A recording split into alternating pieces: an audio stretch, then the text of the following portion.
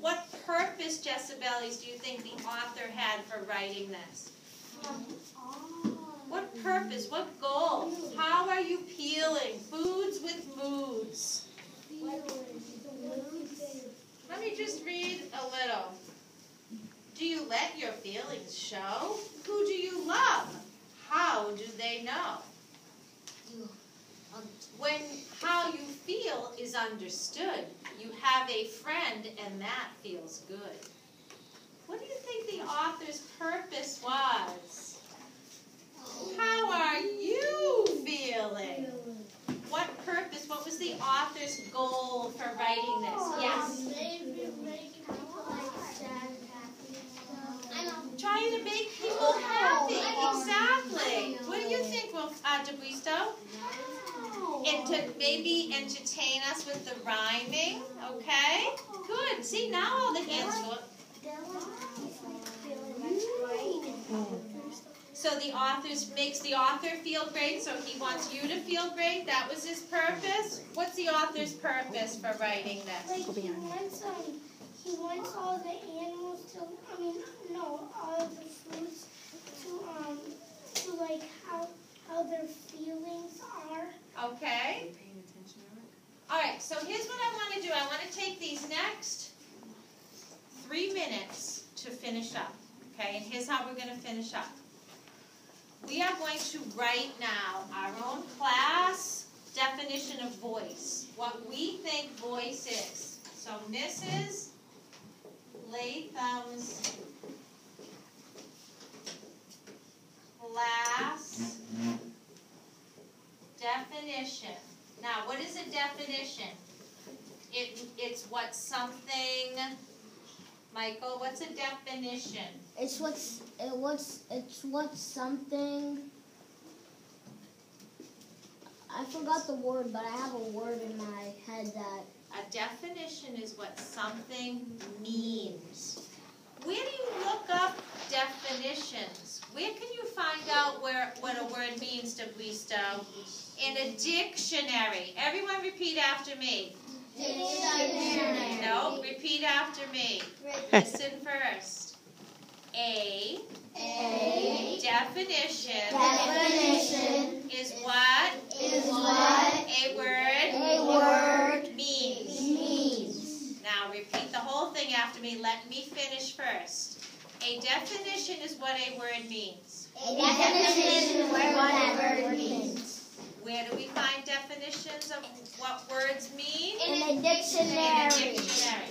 So here is Mrs. Latham's class definition, all right, for voice. Voice is, what is voice? We've talked about voice now for 2 whole class periods. What is voice? Yes? Like, somebody has the same story, but somebody has a high one and somebody has a low one. And like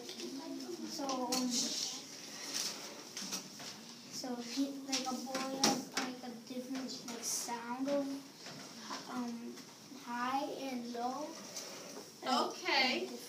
I think he means like happy and serious. Right, I think that, right. So you mean that you can say something high or low, right? Meaning you can say it like, you can say a story in all different ways.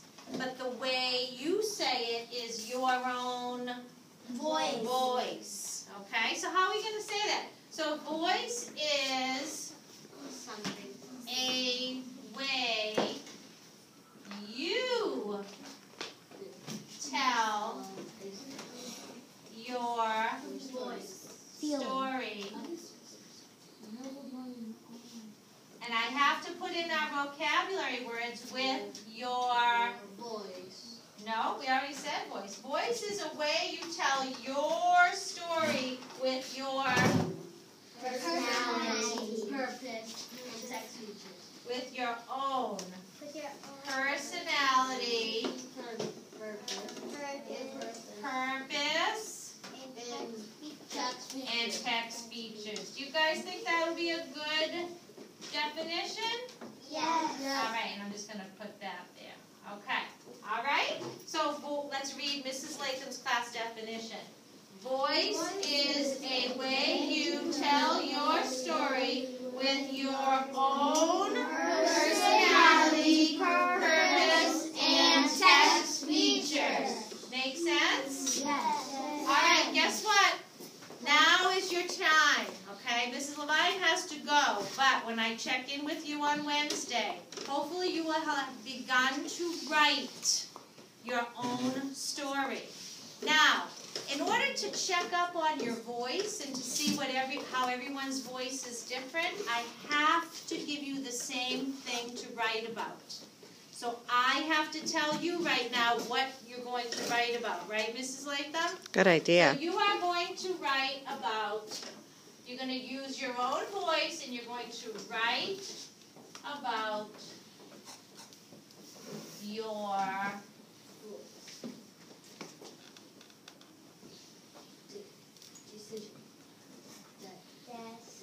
You're going to write about your desk. What?